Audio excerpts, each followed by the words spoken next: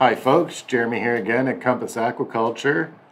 Welcome back to our virtual farm series on the Prairie Oyster Farm. We're following up from last week. Last week we showed you how to use the line graph to keep track of your on-flip schedule.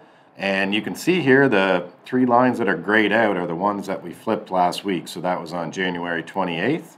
And we're just going to go ahead and take a look at the needs on flip view, and you can see it's the complete opposite. So the lines that we flipped last week, when we hop to this needs on flip view, you can clearly see that we need to on flip these lines.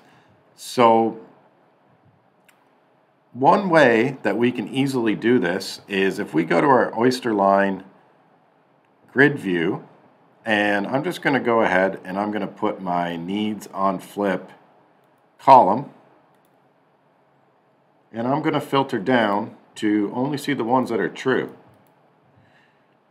As we expected, the 3 lines that we saw on the line graph appear here, and I'm just going to go ahead and perform a task on them, and I'm going to select the 3 that's visible here, and I'm going to go ahead and say unflip, and I'm going to start a bulk on these.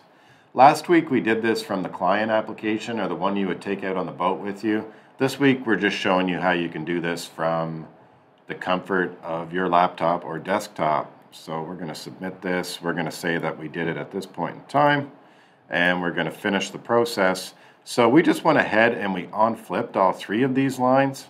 So now you can see when we head back to the main line graph on the on-flip view, you can see that we don't need to on-flip any of them. And when we hop back to the needs flip view, these 3 are still grayed out because the time hasn't elapsed on there until our next scheduled flip. And to show you the details on that, if you hop in here, you can see that that's being driven off of our flip interval. We're saying that we want to flip every 28 days and on-flip after 2 days.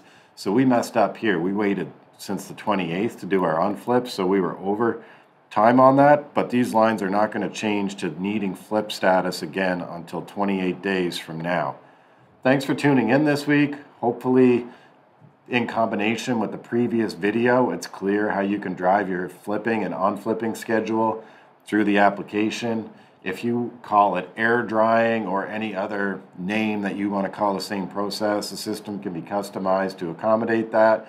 If you have any questions or comments, please leave them on the video. And tune in again next week for our next video on the Virtual Farm Series.